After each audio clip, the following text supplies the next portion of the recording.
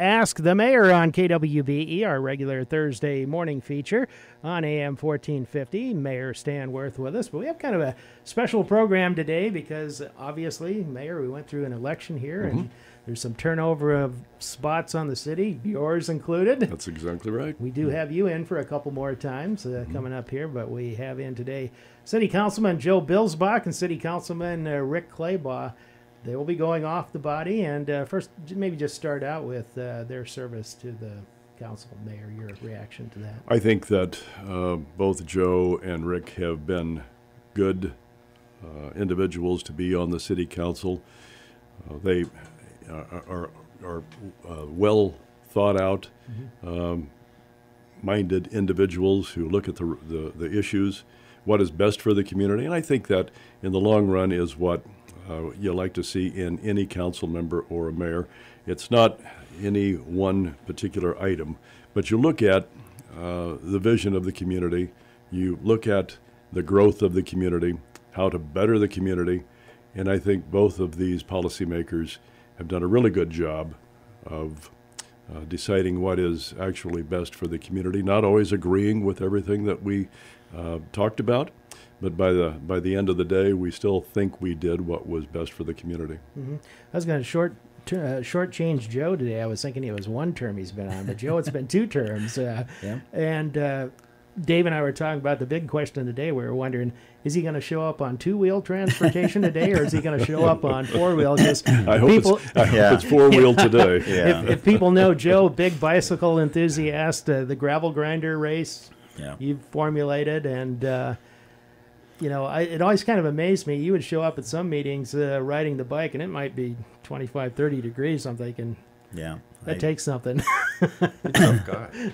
I had a streak going just until about a week ago where I rode my bicycle every day for 1,037 days, and I actually forgot one morning to ride, and so I kind of broke that streak. But I always ride to the city council. Kind of like the consecutive sellout streak. We don't want to get the end or whatever. But Joe, look back on when you first became a council member and to now. About what's maybe the most thing you didn't expect that you now know about serving on the city council?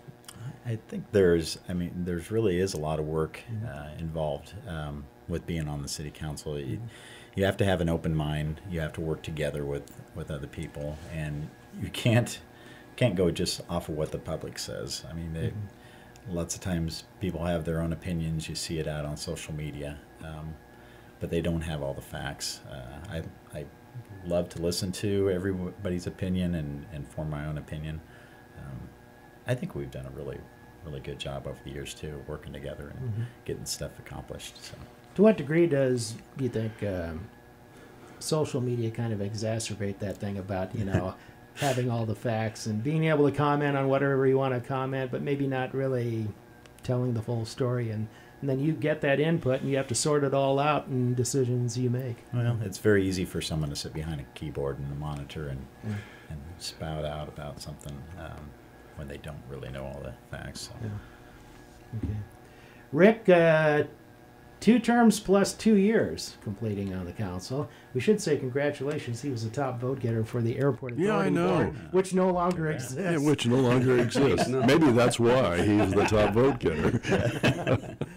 Rick, same question. Back when you became a council member, appointed first and then elected twice, pretty much what you expected, or quite different today than it was back then? Well, I volunteered when Eric Tiemann moved out of city limits, and I really didn't have an agenda at all.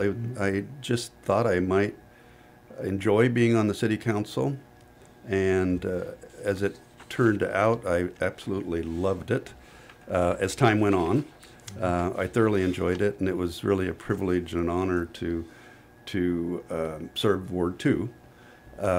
But like Joe said, it's the thing that was really different, that I expected things to take a long time to get done, and there were several things that took.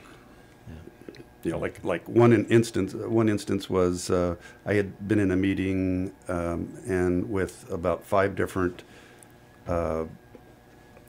fiber providers that had already laid fiber in town and everything, and I thought it would be a great opportunity for everybody to get together and see if we could get fiber to the home. Well, we worked through this, Stan. We've had several companies that we thought we were going to land, and for one reason or another it didn't, and so that was one of the things I really wanted to accomplish before I got off the council. And then here in the last month, we have somebody that contacted us. Yeah. They just kind of fell into our lap, and so hopefully every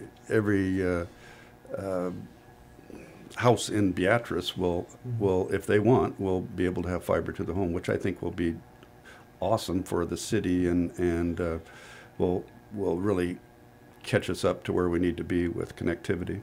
I was thinking one physical project comes to mind that I know predates both of you, but took a long time. You look at the new fire station and how much that took in terms of discussion, looking at plans, where do you move?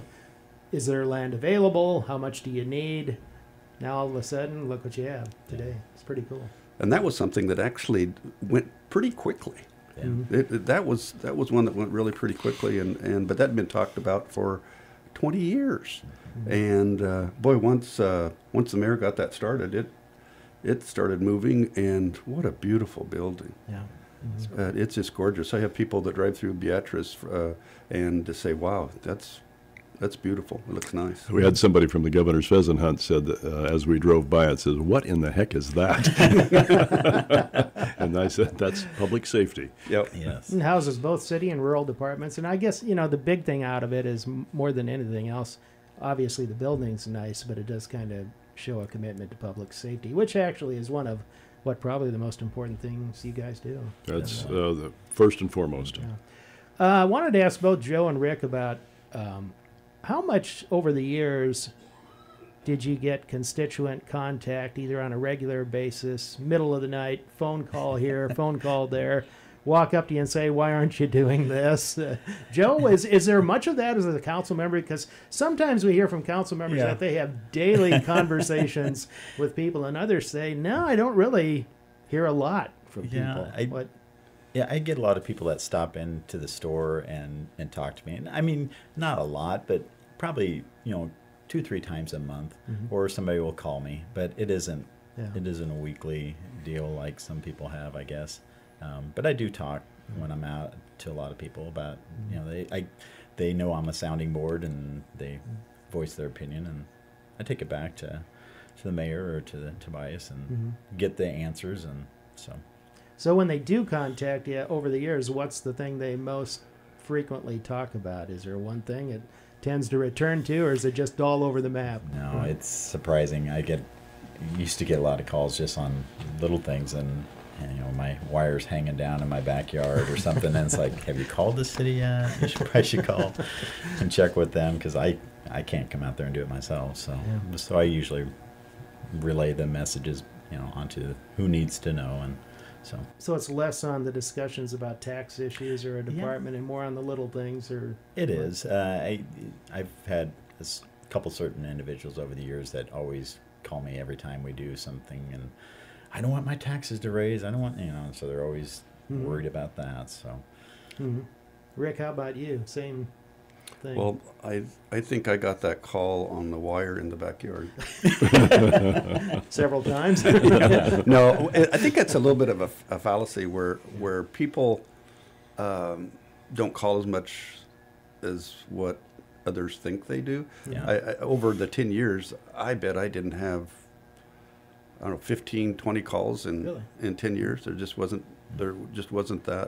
that much, and it usually it was a major thing to them, but it wasn't about the taxes or anything like that. It was some of the things like the lights out or something like that. So it weren't real substance calls that we basically got. But when you're out in the public, you will have people that will ask you about things, and so that's when you have the most interaction, I think, with constituents then. So you just didn't give him the mayor's phone number and have him call him? No, instead, or I never did that. Thanks, when, Doug. when I would get, I would follow the protocol that I would email or just call the city administrator directly and have them and just say, hey, let me know the outcome. Yeah.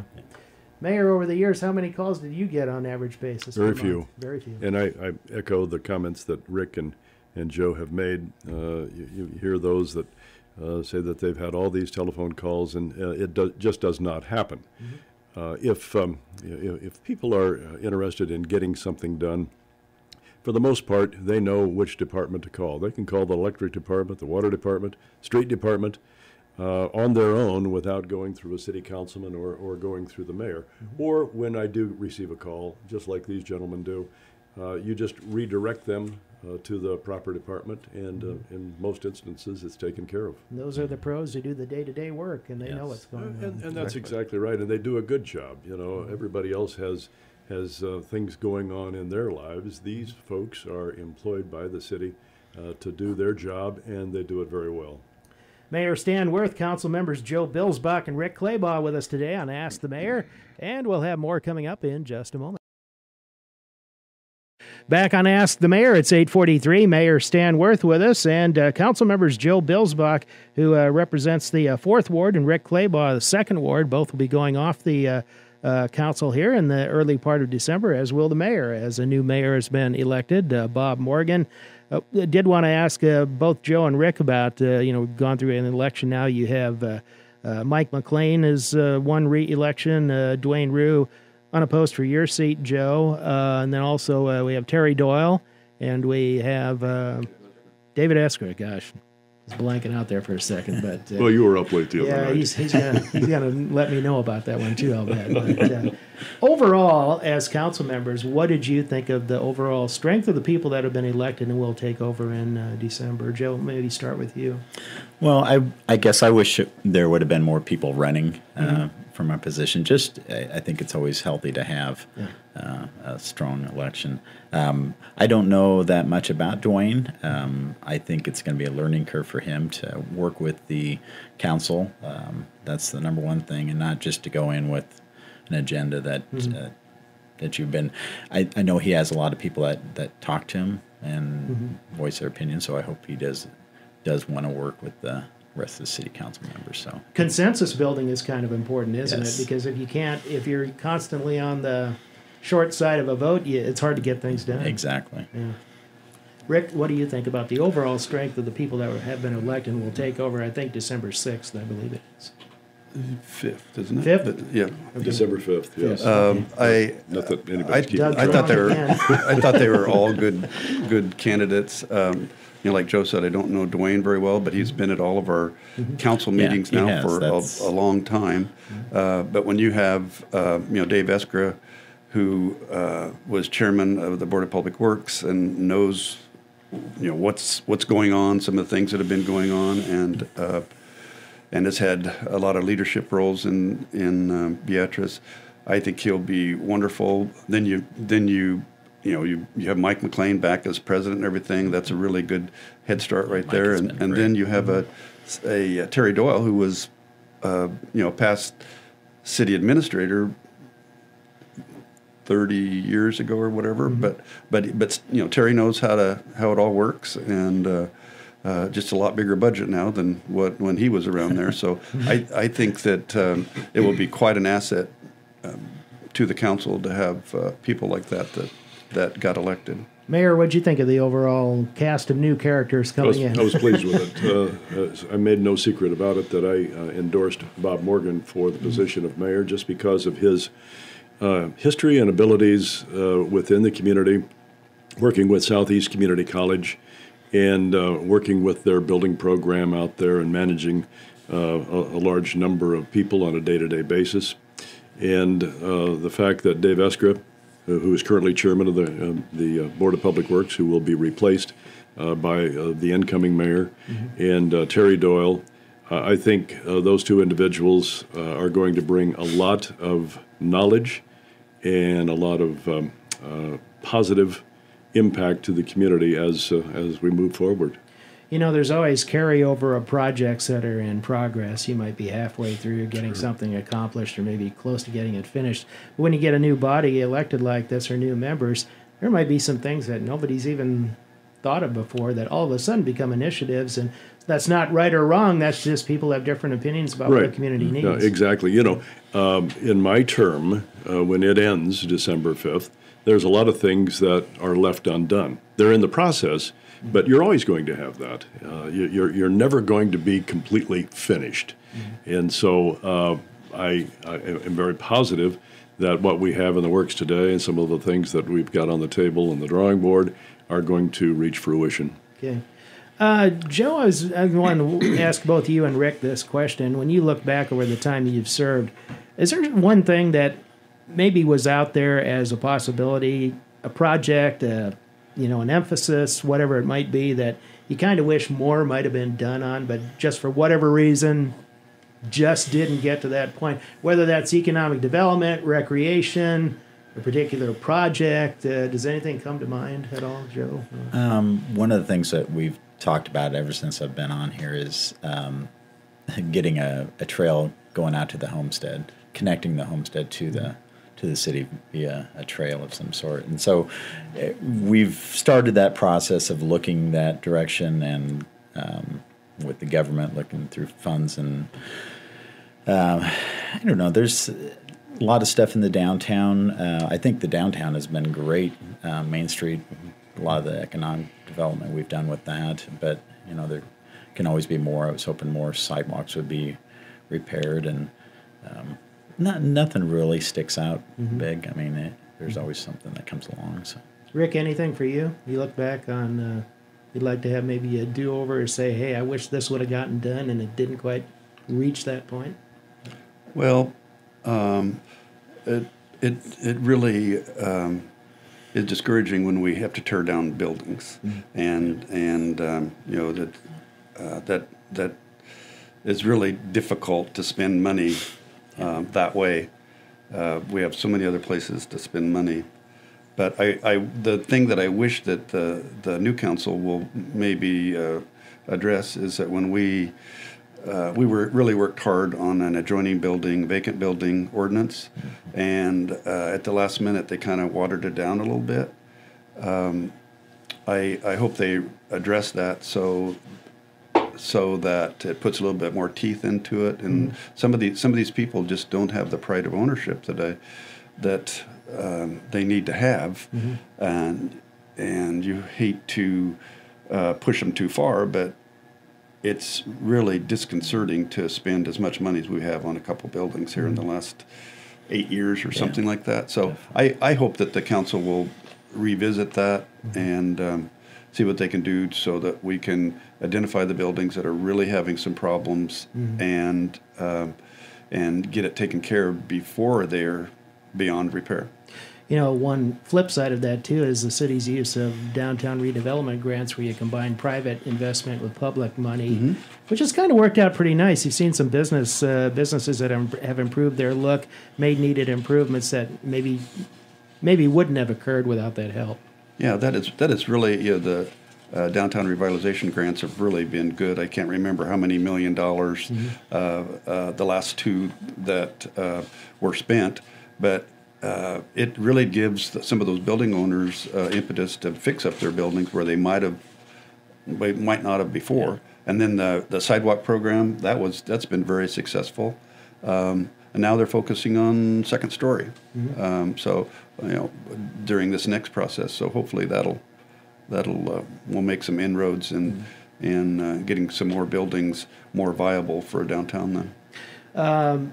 One question before we take another break here. Rick, last time with a public running for public office, or you entertained thoughts that you might sit out for a while and then come back for something? Well, I ran for airport authority when I and now it's an advisory. When I first signed up, I thought it was going to be monthly meetings, and then as time went on, it became an advisory board. But I don't know if I would ever run for any other thing. I just have a interest out the airport, and We have a new airport manager now, and great guy. Diana did a wonderful job for 30 years, but that airport is quite an asset to our community, and